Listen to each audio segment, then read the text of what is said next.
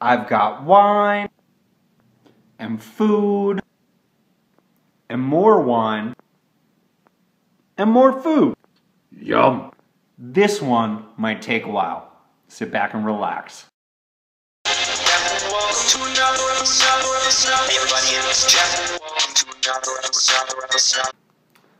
Hey everybody, it's Jeff. Welcome to another episode of Stay Rad Wine Blog TV. You know, I've been sitting on these bottles for a while and I'm kind of excited to jump into it. About a month or so ago, I received this sample from my buddies over at Cornerstone Cellars, and I was asking them, hey, can I just jump into these right now? And they were saying, look, just relax, just wait till the time is right, let those bottles settle in, and then dive into them when you're ready. And so now is the time, right? I'm on Christmas vacation. My beard has not been this long in years. You know, in a couple days we got Christmas. In a couple days I'm going to be a dad. So, I mean, things are going to be a little bit different. But I really just wanted to spend some time with you guys and spend some real quality time with these wines. I think what's exciting here is that for Cornerstone, and you guys have seen me review some of their other stuff, they do some stellar Oregon Pinot Noir and Chardonnay, but they've got these amazing Cabernets, Napa Valley Cabernets. And what I've got here is two bottles. They're both from the year 2010. This is their Napa Valley Cabernet Sauvignon. And then right here, I've got their 2010 Howell Mountain Cabernet Sauvignon. And so what's going to be fun for me is looking at two wines, and these are not, they're not cheapo wines. These aren't entry-level wines in any sense of the word. But when you talk about Napa Valley Cabernet, maybe they're bringing a little bit of value. We've got their Napa Valley Cab is $65. Their Howell Mountain Cab is $80. But I'm excited to see how they stack up against your typical Napa Valley Cab and against, you know, some of those upper echelon cabs and see if it really is worth it. My feeling has always been that they really do bring value, and the wines that are at those higher price points from Cornerstone have always been rock solid. So here we've got these two wines from 2010, which was a relatively cool vintage. And what I'm really excited about is this. Let me give you the breakdown for the Napa Valley Cabernet. It's 85% Cabernet Sauvignon, but it's harvested from all around the Napa Valley. So we've got some stuff coming from Rutherford, from the Oak Knoll district, from Oakville, and then some from Howell Mountain.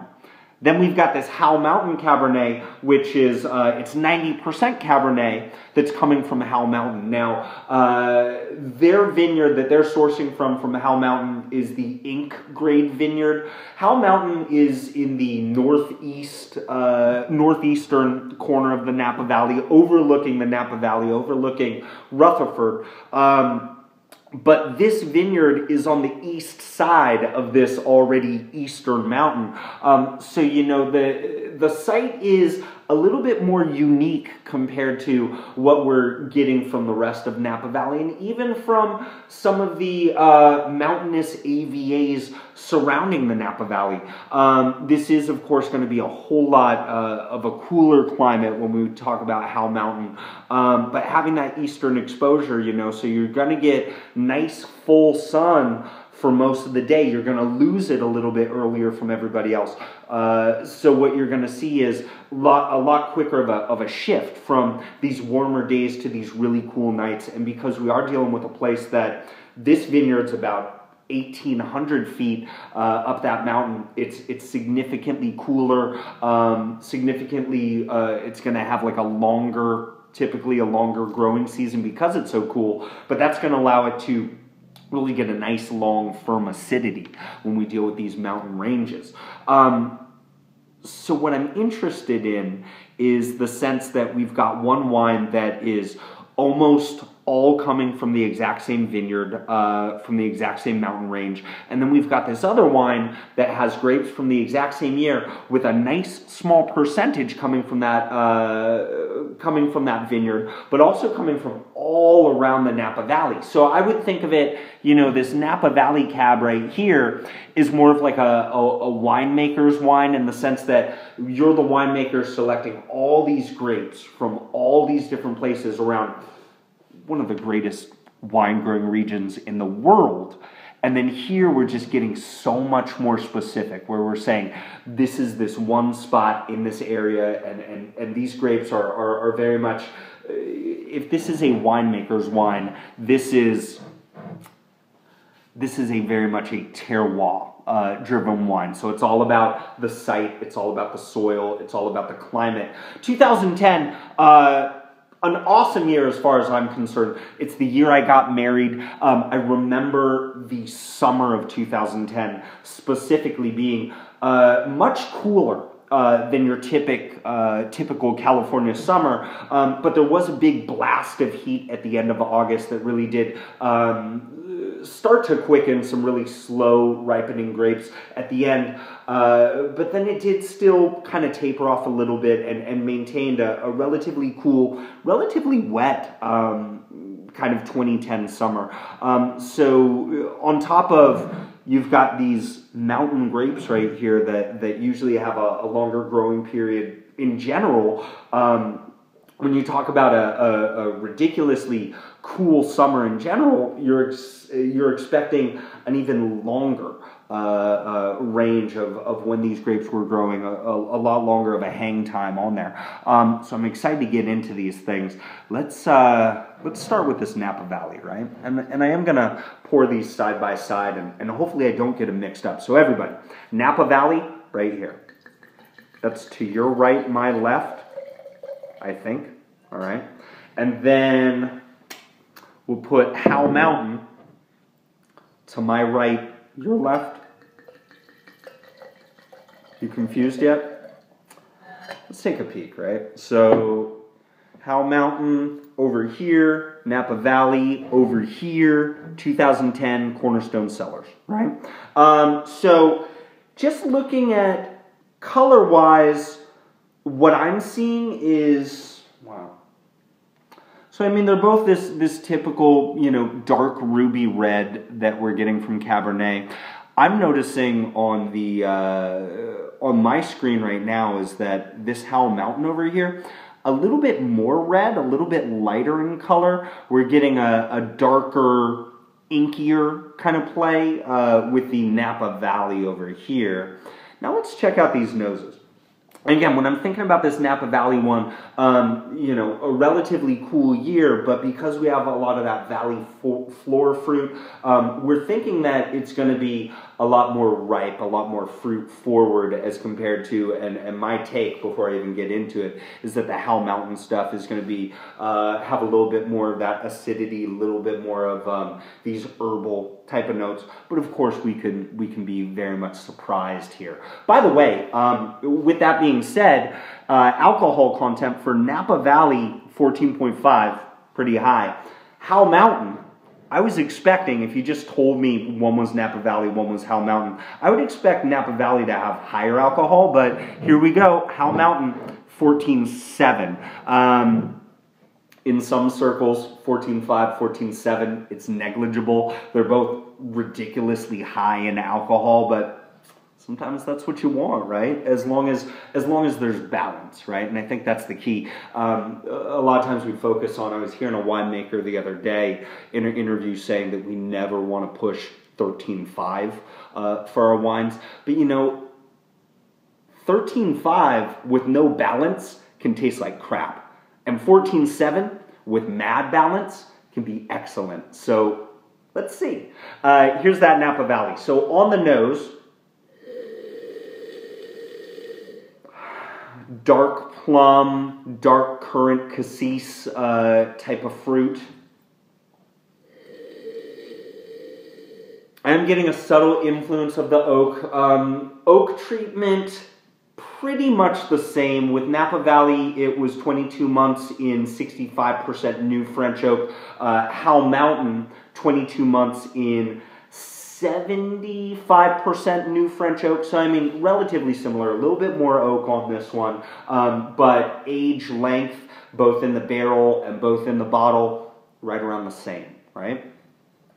So on the nose again, I'm getting those dark fruits. I am getting just a little hit of like some cherry to go along with the cassis and with the plum flavors there. I'm getting a little bit of that toasty vanilla oak, not over the top or in your face in anywhere. It's very much a secondary type of note that is really kind of rounding things out, right? It's weird because we kind of gone through these shifts where you see it more with Chardonnay, right? With white wine, you see how people are trying to get as far away from oak as possible sometimes. And I was listening to Jameson Fink's podcast, and a great podcast, by the way, Jameson. And he was talking about, you know, I like oak, and it's okay to have an oaky Chardonnay, so long as it's not, you know, overwhelming. And definitely when we talk about Cabernets, that oak is such an integral part of the flavor and about the composition of that wine, right? I am getting, along with that vanilla type of play, it's a little creamy, a tad bit buttery, but again, kind of in the background there. Getting a few like herbally, mentholy, herbaceous type of notes on the nose as well.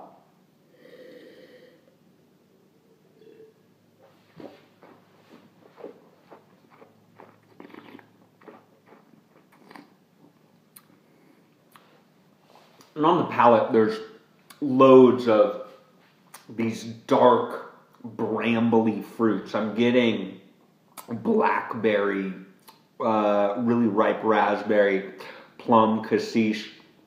The tannins, very much present. This is very much an ageable type of wine. And so when you talk about those $65, what is it buying you? It's buying you a wine that is going to age quite gracefully. And with that being said, the tannins here are though very present, they're very much soft and fine and approachable, even as such a young tyke as this guy is right now. Wow, let me get back into this.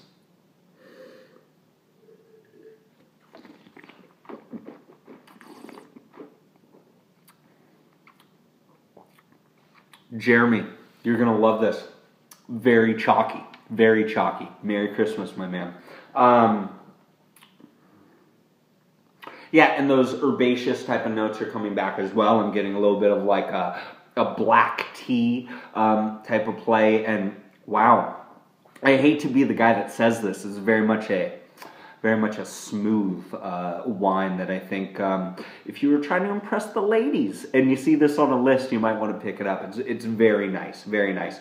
Let me get into the Howell Mountain, and then I'll think about throwing down a score, but sneak preview, it's really good. So with the Howell Mountain, on the nose, definitely much more herbaceous, where I was first noticing dark fruits on the nose with this, and those herbal notes were like secondary and tertiary type of notes. As I get to the nose on the Howell Mountain, those herbal characteristics are right up front. And whereas I got some black tea on the palate here, I'm getting some black tea on the nose here. I'm getting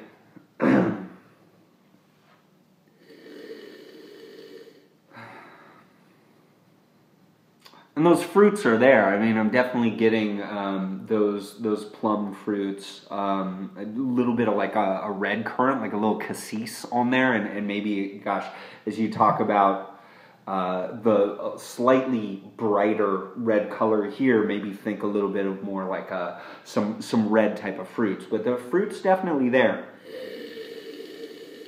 The fruit here, it's not the leadoff man. It's kind of like the cleanup hitter, right? It's letting those other flavors kind of set the table, right?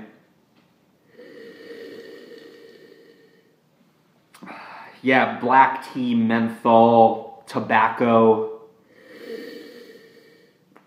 And you know, while there's more of that new French oak that's on this wine, it's much more deeply integrated with the rest of those herbal type of flavors. And again, the fruit, while present, kind of taking a back seat. I am assuming that when I get onto the palate, this is going to be a lot more of a softer type of play. I mean, if the nose is any indication, I'm thinking of more of these herbal, leafy type of flavors on the palate, which I tend to enjoy in a cab. And I think sometimes, you know, here we go, Napa Valley, think bigger fruit. When we go up into Howell Mountain, I want you to think of that fruit, again, just kind of stepping back and letting all these other flavors come together, right?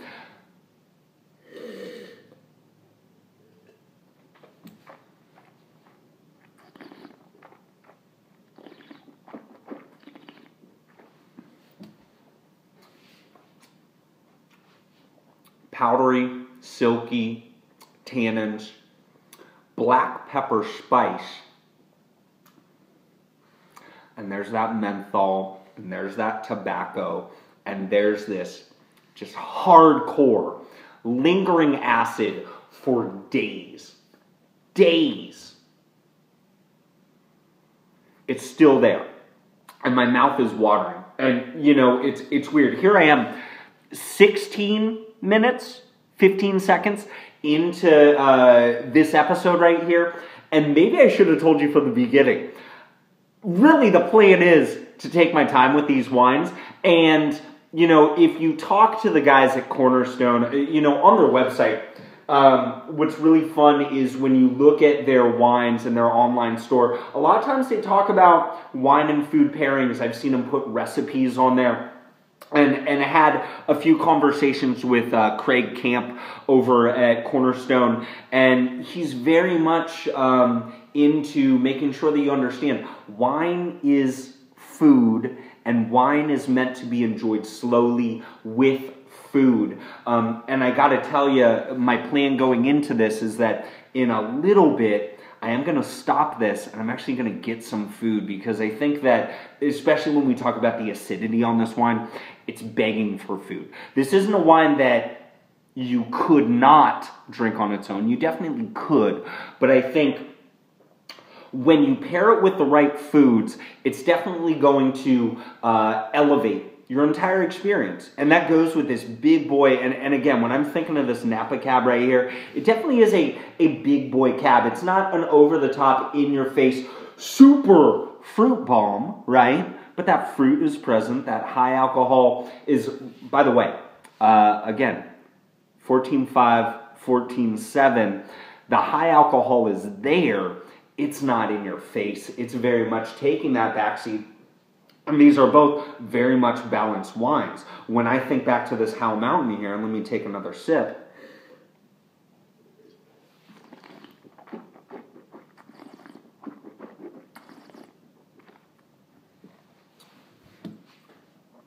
Yeah, I mean, you're not really sensing that alcohol. There is a liveliness to the palate that's coming from the acidity, and I would imagine that there's a little bit of that is being, that bouncy type of play is kind of being spiked up by some of that alcohol, but very much a nice, balanced, reserved approach. And it's weird to say reserved when we're talking about 14.7% alcohol in this wine. But it very much is like a laid-back kind of play. You know, if this wine, I already said, you know, soft, powdery, elegant. This is the one that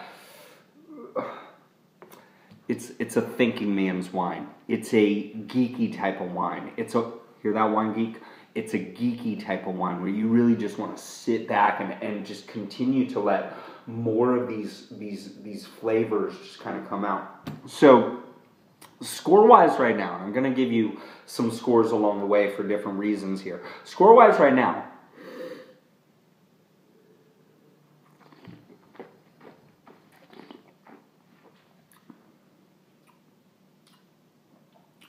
And there's like some like strawberry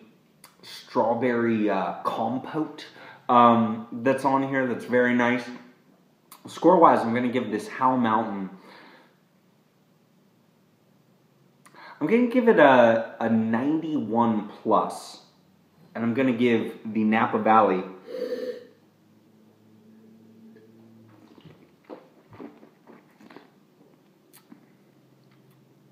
which, by the way, fantastic wine. I'm going to give this Napa Valley a 91. So the Howell Mountain just edging things out right now. What I'm going to do now is I'm going to take a little break.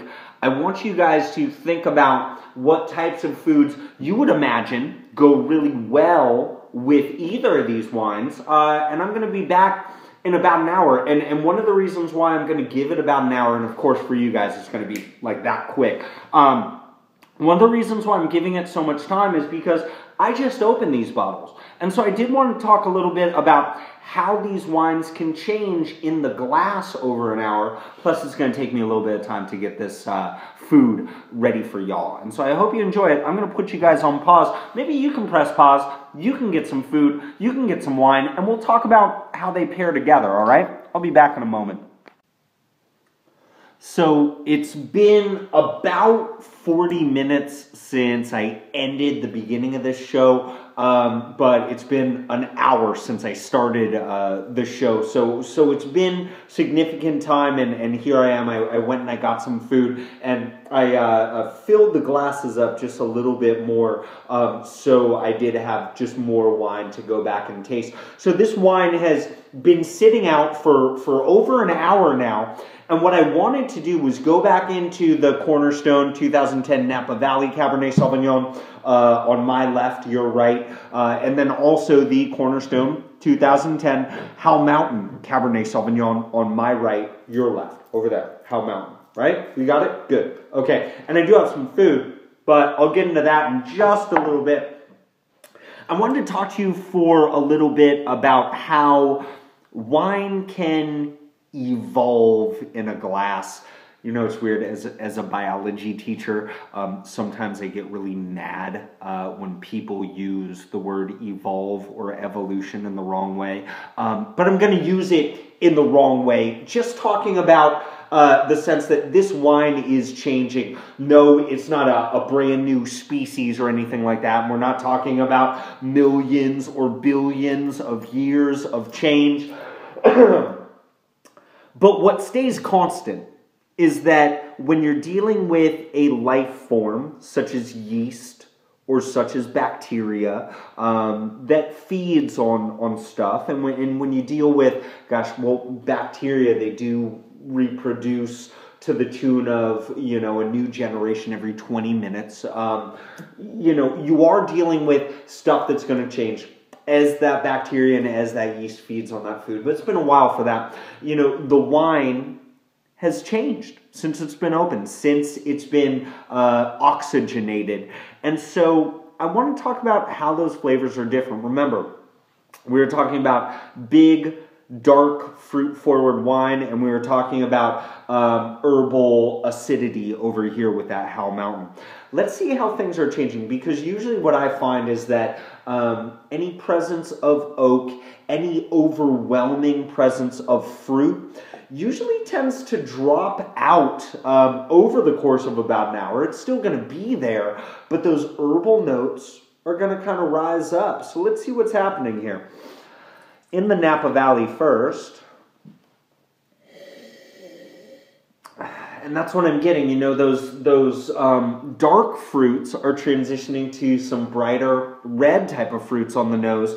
But really, more than anything else, those herbal characteristics are starting to come to the forefront, right? Getting that menthol, I'm getting that chalkiness, Jeremy. That chalkiness is there. Those nice dark plums, but really I think what's happening is those secondary notes that we were noticing before are becoming primary. And those primary fruit tones are starting to just back up a little bit. They're starting to become those cleanup hitters that we were talking about earlier. Let's try it on the palate here.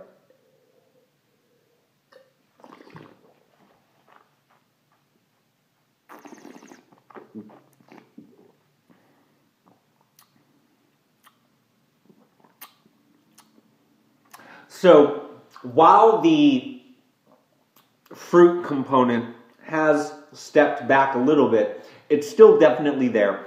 Again, what I'm noticing is those darker fruits have yielded themselves to the brighter red fruits. I'm getting a lot more of that brambliness, that blackberry and that raspberry type of fruit coming forward.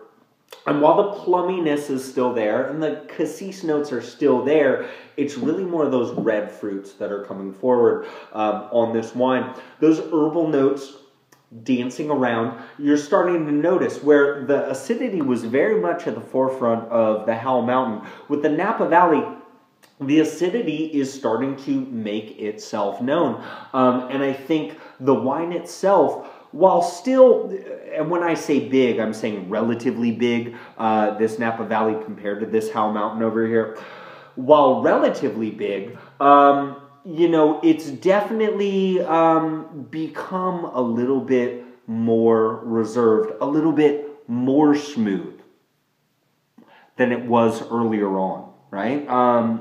Really nice. I'm liking the way this one is changing here. It's becoming something that was kind of my style to something that has become definitely my style over the course of that hour, right? Now, with the Howell Mountain, on the nose, I'm still getting that tobacco. I'm still getting that black tea. I am getting a little bit of a stronger presence of those red fruits. I am getting that. I was mentioning strawberry compote before, right? I think I was talking about it being on this wine, but more on the palate, right? So I'm noticing it more on the nose there. I am getting this strawberry characteristic. I'm getting some floral notes that are starting to come through. On a red wine, it's something that we don't often look for, but it's definitely there. So almost like some fresh cut red roses are inside of there. So that's kind of nice, kind of interesting, kind of different. And really, you know, earlier when I was saying 90 and then, or 91 and then 91 plus, really I think the thing that I was liking a lot about this Howell Mountain right here is that it's one that you can think about a little bit more. I mean, when's the last time you had fresh cut red roses on the nose of your wine, right? So I think that's what makes it kind of fun, and that's what kind of puts it over the top right there. Now on the palate,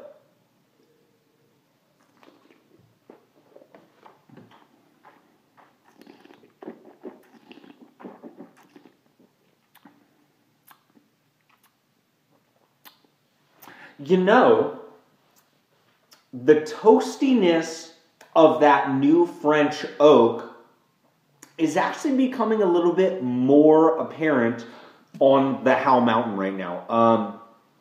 Wow. So yeah, I'm definitely getting like a woodsy type of quality. I'm getting a little bit of that vanilla that we were noticing before. Still getting that black pepper. It's still kind of spicy.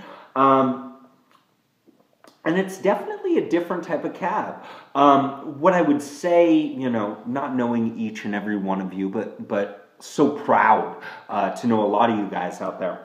What I would say is this Napa Valley Cabernet right here is definitely a wine for the masses. I think the vast majority of you are really going to think that your $65 was well spent for this one. I mean, you're getting something that is smooth, something that is elegant, something that's having these really nice big fruits, but they're not overpowering, and still having those good secondary and tertiary like herbal type of notes. This one is definitely very much so herbal all the way. It's spicy. It's a little bit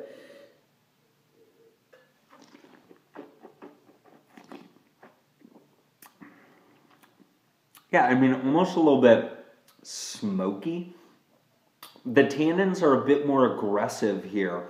But I mean, that speaks to ageability, right? I mean, when we talk about these cornerstone Cabernets, what I find is that there is this nice balance of approachability and ageability. These are definitely wines that could definitely do better with age in the bottle and definitely do better with age in the glass. I'm not going to change my scores on these. I felt like my scores were right about good, but these are really solid wines that can stick around for a while, but are very much enjoyable right now. If I were you, I'd hold on to these guys for at least the next 5 years. I think definitely both of these wines would be great in 10 years. I know a lot of you don't want to wait that long, but I think 10 years down the road, these are going to be fantastic. And I think, in a way, I almost think the Napa Valley one lends itself to more of an ageability, just because it is so big and so in your face right now. It's definitely got the structure to hold what's happening to it right now. I think what you're going to notice with the Howell Mountain is that it's definitely going to be one of these wines where, 10, 15 years down the road, it's going to be all herbal, right? And you're going to get a lot of like vegetal characteristics, which I really like a whole lot. If you are well experienced with having 8 wines with some age on it, and I'm talking about 10 plus years of age, this is definitely going to be more up your alley. I think the vast majority of you, and including myself, are really going to like this one for a long time. I'm still giving this one the 91 plus, and I'm giving the Napa Valley the 91, but just really nice. Now, and again, I'm taking my time with these wines, and so, maybe you want to take a break because I'm about to get into the food right now, or maybe you just want to power through. What did you guys think I was going to pair with it? I know I kind of flashed it up real quick. Here's what I was thinking, and part of it has to do with locality for me. Recently, if you've been following this blog for a while, you've noticed the last few episodes that I've done, and they have been a lot more sporadic over the last couple of months, have been in some new confines. Kara and I, within the last 2 months, have moved to a new house in Gilroy, California, the garlic capital of the world. And from Morgan Hill, it's really not that far. It's 10 minutes, right? It's pretty close for us. And so what I thought I'd do was I would show you something, in the last few months that we've been here. This has become my favorite, my favorite way to really treat myself in a local Gilroyan type of way. There's this burger place called Cafe 152 Burger. Now, Highway 152 stretches from from Watsonville in Santa Cruz County, over and through the Santa Cruz Mountains, down through Gilroy in the Santa Clara Valley, and then goes over, and they call that Hecker Pass. It goes over Pacheco Pass over to 5, which runs the stretch of California. So if I were going to go to Los Angeles, I would go over Pacheco Pass on 152 and head down the 5 towards LA. Although I don't know why you'd ever want to go to LA, ever. But there you go. Cafe 152 Burger, they do certified Angus beef. They have these amazing toppings and amazing house-made ketchup and chipotle ketchup. And this, what I got right here, is called the Big Roy. And it really does signify what Gilroy is all about. 100% Angus beef burger with roasted garlic inside. And if you aren't into roasted garlic, you gots to get in. It's really easy to put together, honestly. Just get like a full bulb of garlic, put some really good olive oil over the top, put it on a cookie sheet, put it in your oven at like $3.50 and check back on it in like half an hour, and you're just gonna get this creamy, nutty awesomeness. And it's gonna make you smell, but you're gonna get used to that smell, and it's gonna be fantastic. So this is the Big Roy right there. It's got that roasted garlic in it. It's got bacon. I got some pepper jack cheese on there. There's some garlic aioli, and only the freshest of the fresh ingredients. Oh man, I love this bad boy. So I guess what I'm gonna do is this. Let me go Napa Valley.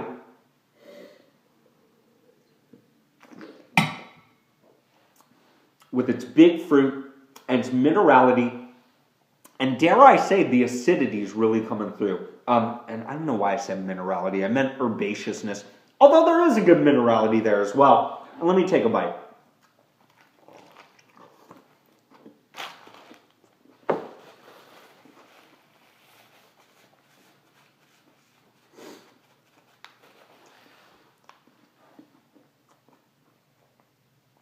This could possibly become the longest episode of Stay Rad Wine Blog TV of all time, but that's all right.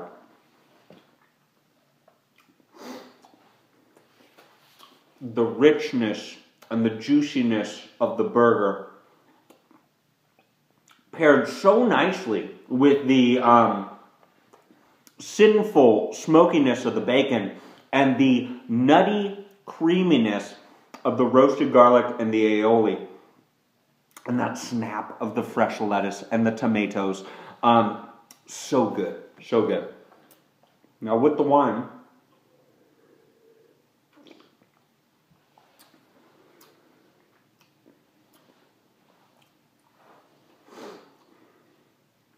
what I'm finding is the herbal notes are kind of congealing with the nutty creaminess of the garlic there, and I'm really just getting an overall juiciness from this burger. A really nice, really awesome pairing. And look, when you talk about a $65 wine and a burger, a lot of people are going to scoff at that. I think this is fantastic, right? Now, dare we go $80 wine when we talk about this Howell Mountain? I say yeah.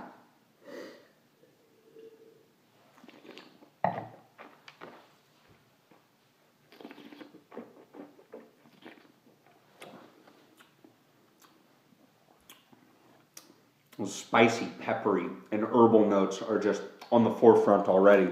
Let me take another bite of the Big Roy here. It stands for Gilroy. And then we'll see what's happening.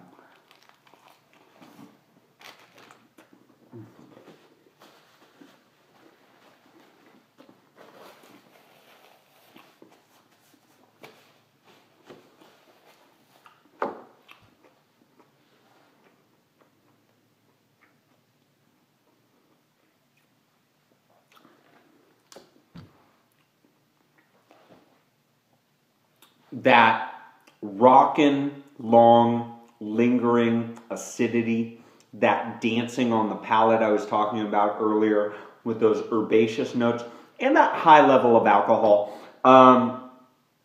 has really worked wonders. You know, what it's doing is it's kind of cutting through that fat, right? And a lot of times when we talk about acidity in our wine, it really does a good job of just chopping up that fattiness, right? And bringing up the secondary notes of the meat, which a lot of times we miss out on. I'm just getting this like rock solid, awesome, beefy flavor. I'm not noticing the garlic as much, which to some of you guys might be a good thing. I'm a little bummed out about that, but I think there's still these just beautiful, beefy notes. I mean, it's really tasty, right? You think I'm stopping? I'm just getting started, right? We're getting back into these French fries right here, and I've got regular ketchup, I got Chipotle ketchup.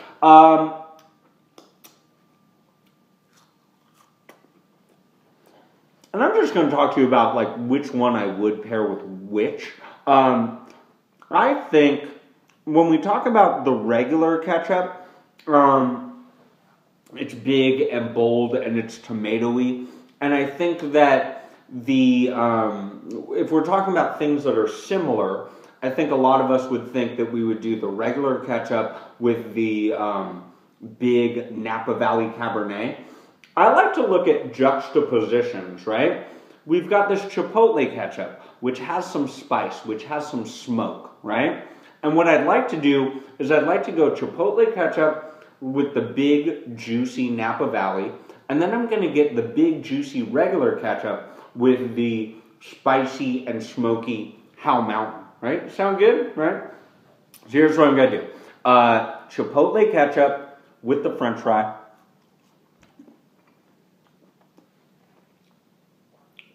And Chipotle, it's just fire roasted jalapenos, right? Really good spice, really good smokiness, really good salt and fattiness on that French fry. And then with the Napa Valley Cabernet.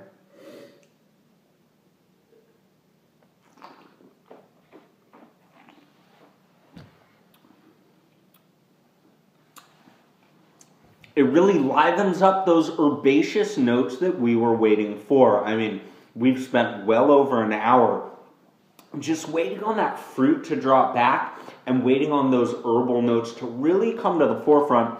And that's exactly what's happening now. It took Chipotle ketchup to really make this happen. And really it just took time, right? And I think that's the big thing. We don't spend enough time with our wines.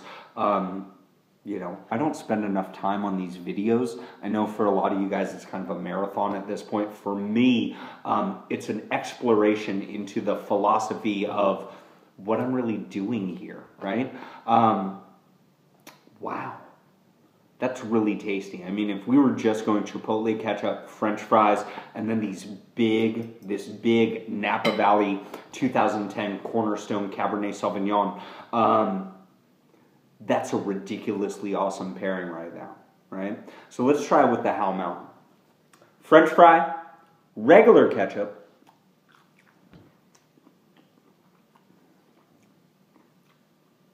and there's something to be said about artisan ketchups. Why aren't more places doing that? If I had a burger joint, or if I had just a restaurant in general, I don't see why I wouldn't. I mean, really fantastic ketchup, right? And then with the Hal Mountain,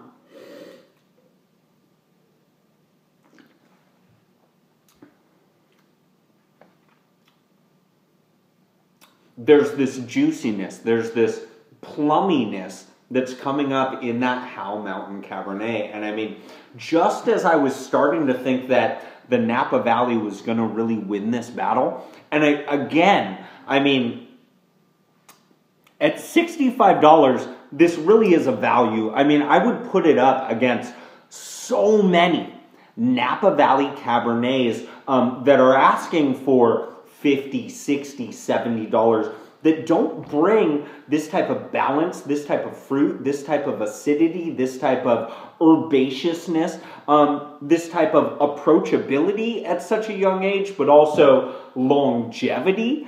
I put it against them all. But with that being said, as much as I was starting to really gravitate towards this one, you know, the thing that really puts that Hal Mountain over the top, for me, there's something about a site-specific wine. There's something about a wine that does or is not afraid to rock the herbaceousness and the acidity.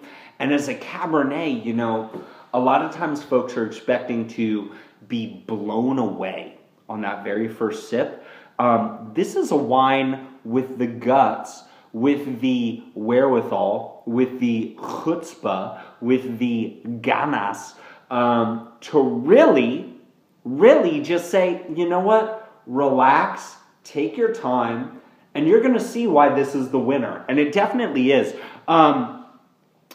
Those big fruit notes that some of us would think are kind of lacking in the Hal Mountain are very much expressed with a simple pairing of French fries and ketchup. I mean, all of a sudden, this wine becomes that monster that you were expecting it to be. It becomes the mountain creature that you're searching for. The searching for Bigfoot guys, I mean, really, this is what they're searching for. This is a fantastic wine. I love them both. You know, I feel like I could keep going for hours. But I also feel like, you know, now's the time for me to really, I mean, look at this gigantic plate of food I have. It's time for me to really dig into it. I do want to take a moment, and so here's probably another 5 minutes right here. I do want to take a moment to just say, you know, I'm so happy. You know, I started this wine blog in the spring of 2011, and here we are in the winter of 2013. We're almost in 2014, and it's really just been something that has been so fun for me, and just kind of like a random, different kind of hobby. It's a way for me to... here I am just like trying to search for words and I can't come up with it. It's a way for me to talk about things that I normally don't talk about with folks in my everyday life. And I feel like in a sense, if you are an avid watcher of this show, I've probably shared things with you that I don't normally share to the average person that I talk to face to face.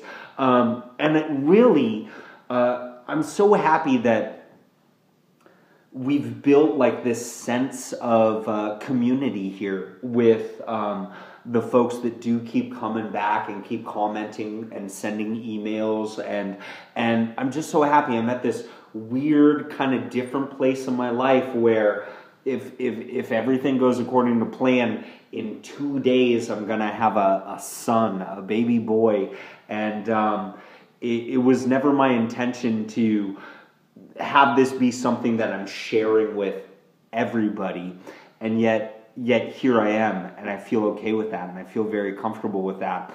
I'm just so happy that we've spent all this time together, and I definitely know that, you know, I'm taking some time off of work to be with my kid, but this show to me, it's not work. Right? This is so much fun for me, and I enjoy putting these things out so much for you, and I want to try to do more of that for you. I've been kind of taking a rest at this stuff for the last like 4 months. I haven't been pumping out as much content as I normally would, but I feel like 2014 is gonna be the year, and who knows, things could change in 2 days when all of a sudden I'm a father, right?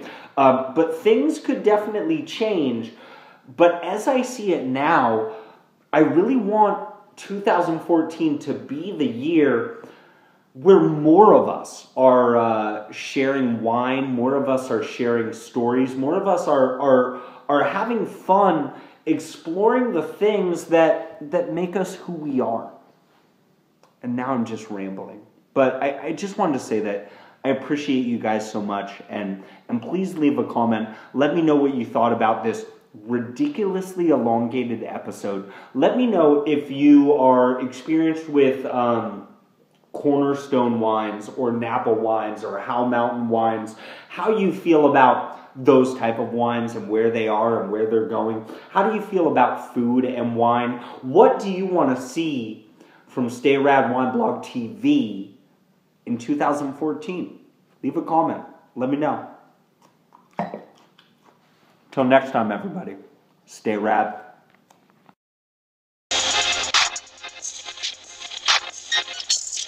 rad, wine blog. Stay rad, wine blog. Stay rad, wine blog. Stay rad, wineblog.com.